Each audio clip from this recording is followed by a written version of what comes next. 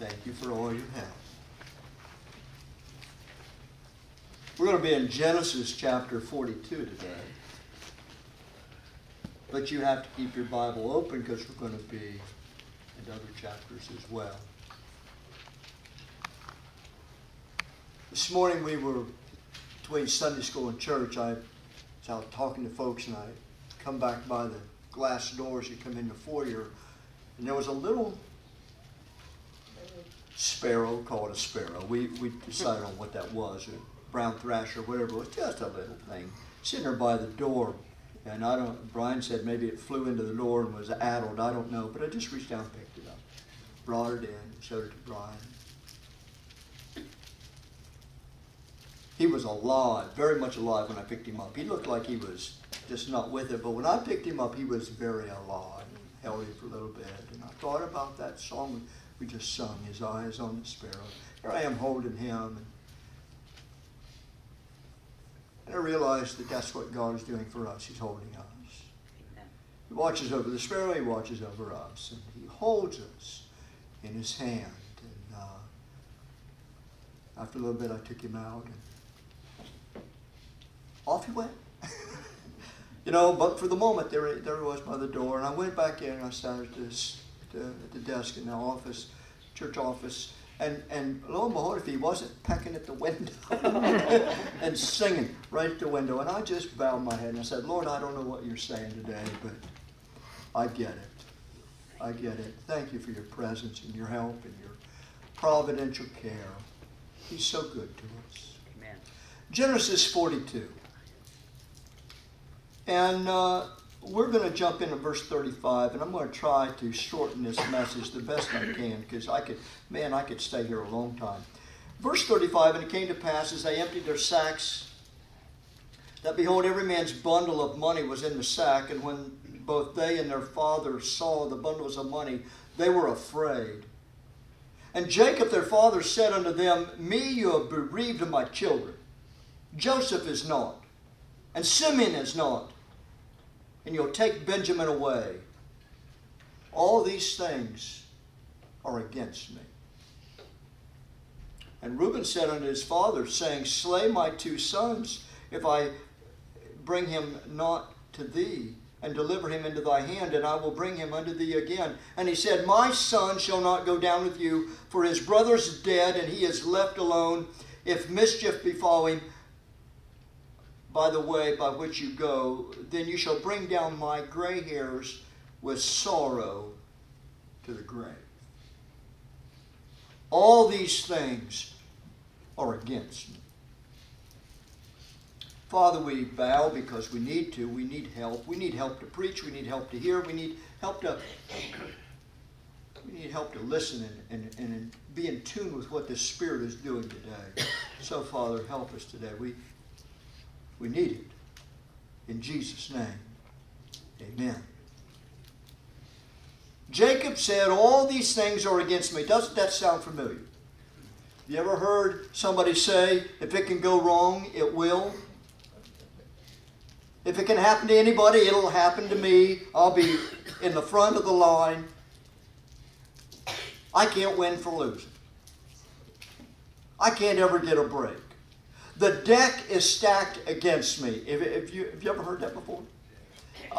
Maybe you have been yourself saying that at times. Maybe even this past week, maybe you thought it. Maybe you said it. Maybe you said it this morning. I can't win for losing. Sounds like Charlie Brown. Man, if it can go wrong, what was it, Murphy's Law? If it can go wrong, it will.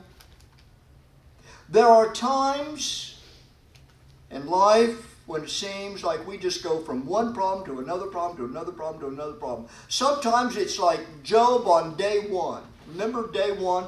It's just one runner after another in quick succession, and he can't even catch his breath, and problems are just devastation. And by the time one gets done, here comes another one. And sometimes life's like that, and just problems just roll in. Everybody at one time in their life is going to go through periods like that. Life's like that. I'm not going to cherry coat it and say it don't. Life can get brutal at times. Kind of like the lady I watched on the news that she was in Asheville and they were interviewing her, and she said she had left Florida because of all the hurricanes, and she went to Asheville to get away from them. And there it was, right? You can't win for losing. Study the biographies and lives of some of the most influential people, and we look at them and think, man, they've made it, they've got a fortune, they've got the big house, life. A lot of those people, you look at their life and study them and read the history of their life, and you'll find there were dark periods in their life before they ever were successful. There was just devastation and dark times when they were ready to just give up all hope and quit. But life changed. Life changed for them. Our text takes us to a very low point in the life of Jacob, who normally we would refer to as a man of faith, and you read about him building altars to God, and he goes from this point to this point, and God watches over him.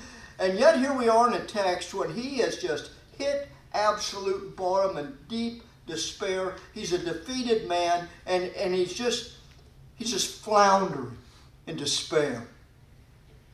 Doesn't sound much like a patriarch, does it? Doesn't sound like those great men of faith of the Old Testament, Abraham and Isaac and Jacob.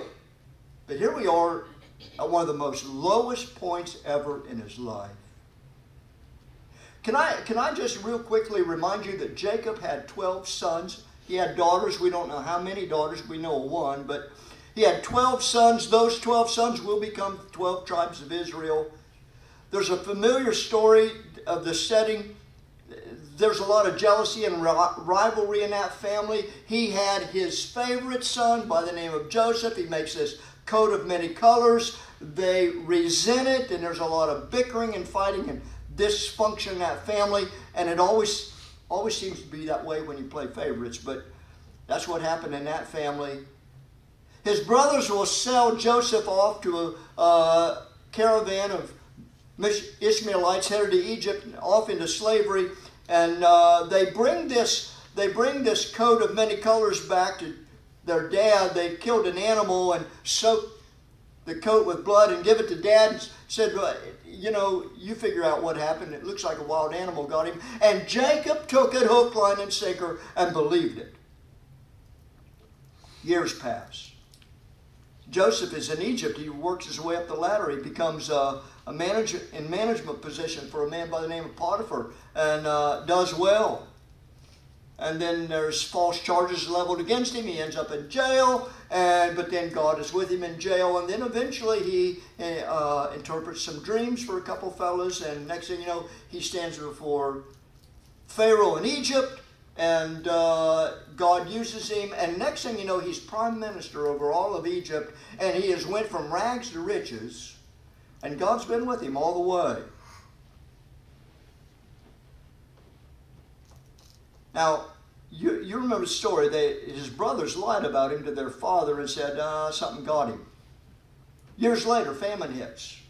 7 years of famine and hard times, economic cycle, downturn, disaster economically for Egypt because they're an agricultural society. So when there's a famine, this is depression at its worst.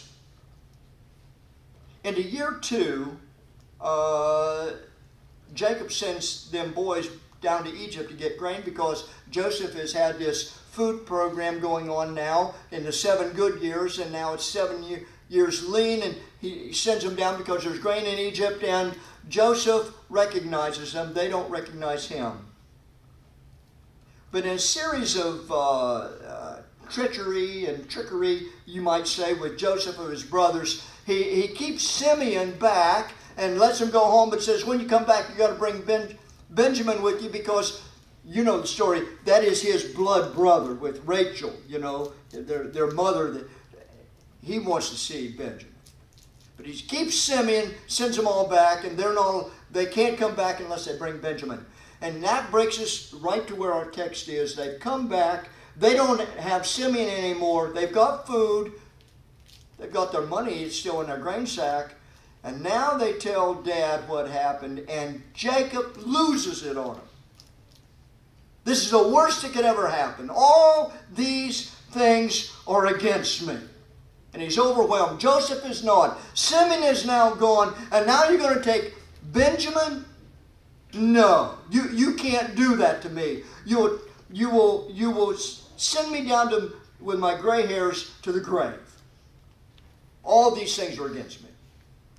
And yet you and I have the story. We've got our Bible. We can read it. You know, it's history now.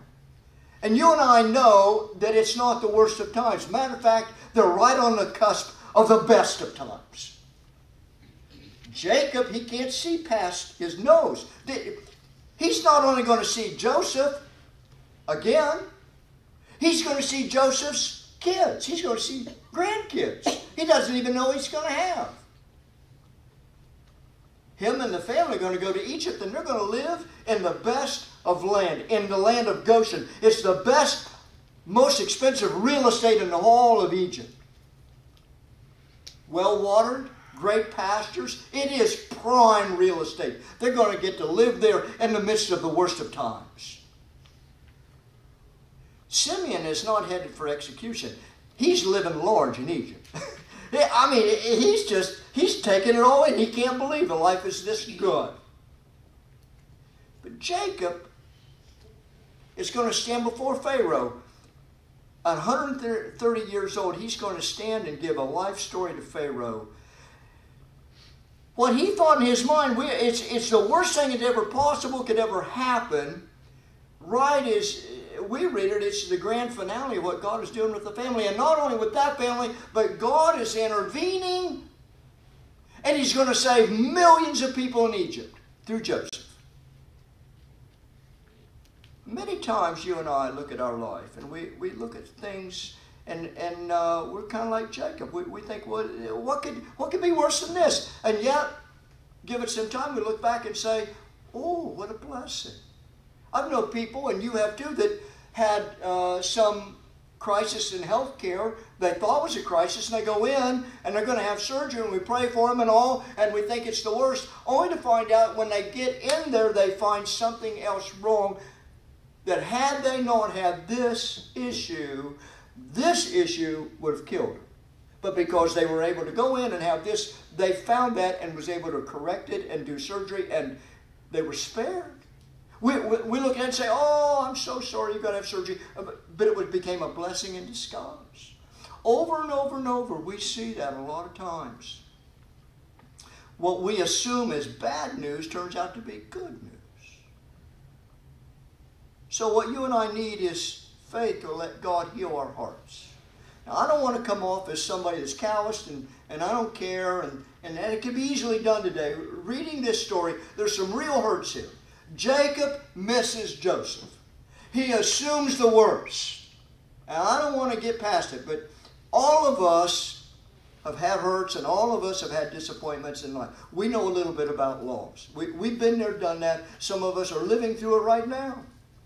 And so I don't want to come across as somebody that doesn't care. But let me remind you, Joseph was 17 years old when he was sold off to slavery. Remember that? He was 17. When he stands before Pharaoh, he is 30 years old. Scripture tells us that. He's 30 years old. There's 7 years of plenty.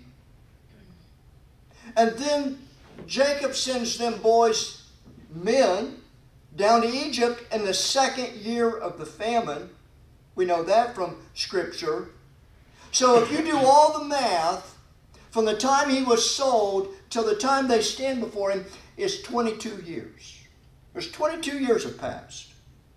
In 22 years, Joseph it ain't been no picnic for him either. You know, he misses his family. He misses his father. He misses life with everybody. And here he is in a strange land, strange culture, and a strange language, and have to learn all the ways of Egypt. Strange gods. But he kept his faith, didn't he? Sold into slavery, he works his way up through Potiphar, and the Scripture says that Potiphar handed everything over to him, and he didn't even know what he had except what he ate on the table. It was all given to them. And then he ends up in jail. Bless his heart. You know, lied about and maligned, and he ends up false accusations, and he doesn't give up, does he? And he follows, you know the story, and he does what God wants him to do, and he becomes the warden over the jail. And he's forgotten about, and all his good deeds, I mean, the people that he interpreted the dreams, they just forgot about him. But he doesn't give up on his faith. And then one day he stands before Pharaoh. All of that in the 22 years. And what is Jacob doing in 22 years? It's like he's stuck. He's just stuck. It's just like it happened yesterday. It's 22 years later, and he can't go on. He can't move on. He's just stuck in his grief. And sometimes, if we get so focused on ourselves, we miss what God's doing. And it's almost like for 22 years, Jacob, it's all about him. All these things are against me. There's a big family, isn't there? You know, they're hurting too. Yeah, they were culpable in all of Joseph, but they're hurting too. But it's all about him.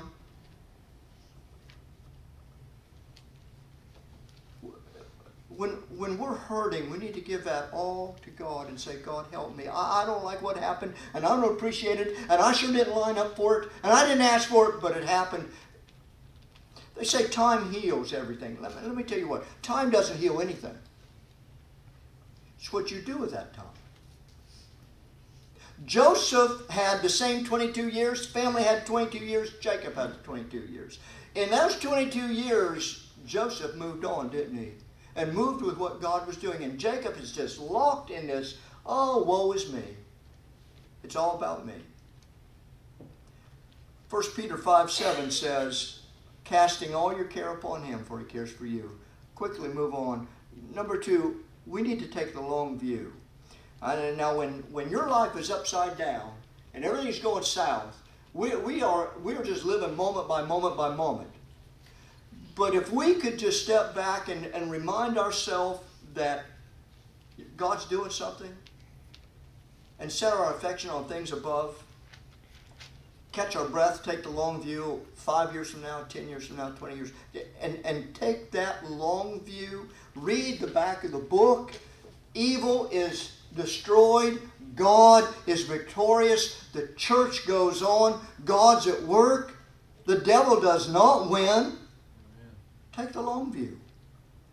Jacob was stuck in his pain. God is unfolding something not only for his family, but for millions in Egypt.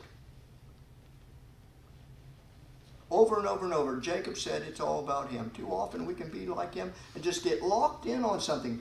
Lift up your eyes. Take the long view. Number 3, have faith that God is in control. We memorize this verse. You know it. All things work together for good to those that love God, to them that are called according to his purpose. We claim that. We quote it over and over and over. But do we believe it? All things work together for good. Jacob said, no, everything works for evil for me. Joseph in Egypt is claiming that. He's standing in that. He's in the Old Testament, but he already is a believer. Joseph will say in chapter 50, as for you, brothers, you thought evil against me, but God meant it for good to bring it to pass as it is this day to save much people alive. Quickly, let me read to you a story. I have to read it or I'll mess it up. I don't normally read, but I have to read this. William Fry, a retired Episcopal bishop from Colorado, retold this story. When I was a young man, I volunteered to read to a degree student named John who was blind. One day I asked him, I got up the nerve to ask, how did you lose your sight? He said, in a chemical explosion at the age of 13. I asked him, how did that make you feel? He said, I felt like my life was over. I felt helpless, and I hated God for letting it happen. For the first 6 months, I did nothing to improve my lot in life. I ate all my meals alone in my room. One day, my father entered my room and said, John, winter's coming. The storm windows need to be put on the house again, and that's your job. You need to get that done. I want them hung by the time I get home this evening or else. And then my dad turned, walked out the door, slammed it on the way out. I was so angry. I thought, who does he think I am? I'm blind. How can I put up storm windows? And I was so angry, in my anger, I decided, well, I'm just going to do it. I fumbled through the house and out into the garage, and I found where the windows are always stored, the hammer, the nails, fumbled around getting everything lined up. I stumbled over and found the ladder, carried it out, went around the house again by hand, all the while muttering under my breath, I'm going to show them. I'll fall off the ladder, and then they'll not only have a blind son, they'll have a paralyzed son.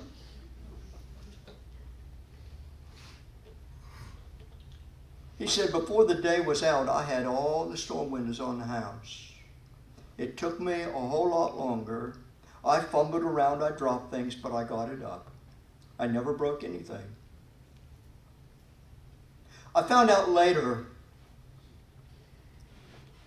that never at any moment was my father more than 4 or 5 feet away from my side. He walked with me, step by step behind me, quietly.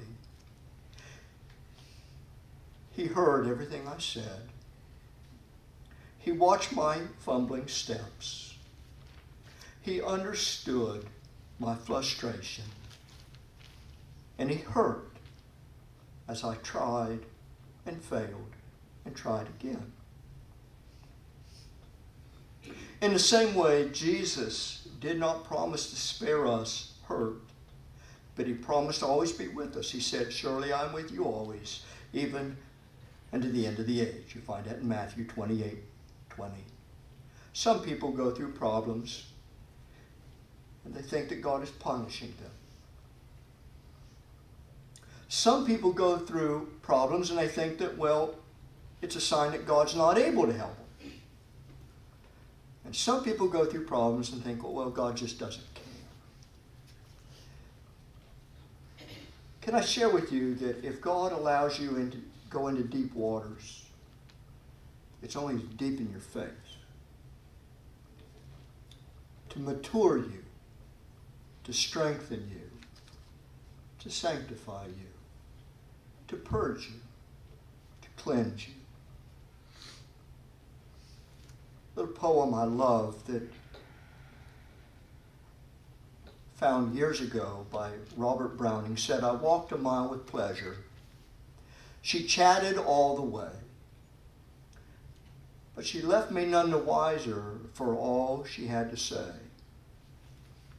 I walked a mile with sorrow, and ne'er a word said she, but all the things I learned from her when sorrow walked with me.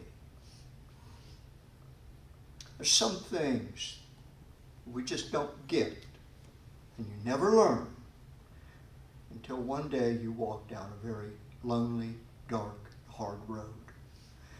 But in that moment you will find that our God is faithful and true, and he loves you. I've asked Ed if he would play a song for us. Ed, if you'd come. We're going to close a little chorus that's in your hymnal, page 575. I'm going to ask us all to stand. I'm going to close with this. If you'd like to come to the altar this morning and pray about a need or about yourself, maybe something you've been hanging on to for a long time and God has said it's time to let it go. Or maybe you're in a real dark place in life and you just feel like you can't find the light, or you can't touch bottom, and you'd like to come and just kind of recommit your life to Christ and say, God, help me. Help me. I'm not one to put words in your mouth. If you have a need this morning, you feel free to come and spend some quiet moments with Jesus. Page 575.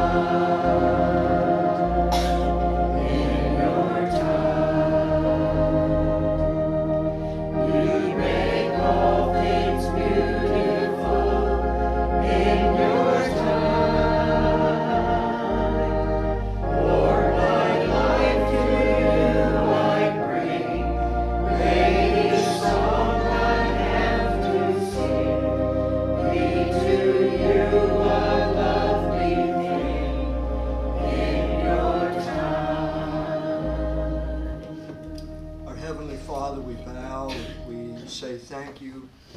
Your hand is upon us for the grace of God that we enjoy, the goodness of God we partake in every day. Father, may we walk with such a steadfast obedience. Come good times or bad, we will always walk with you. Strengthen your church. Encourage hearts.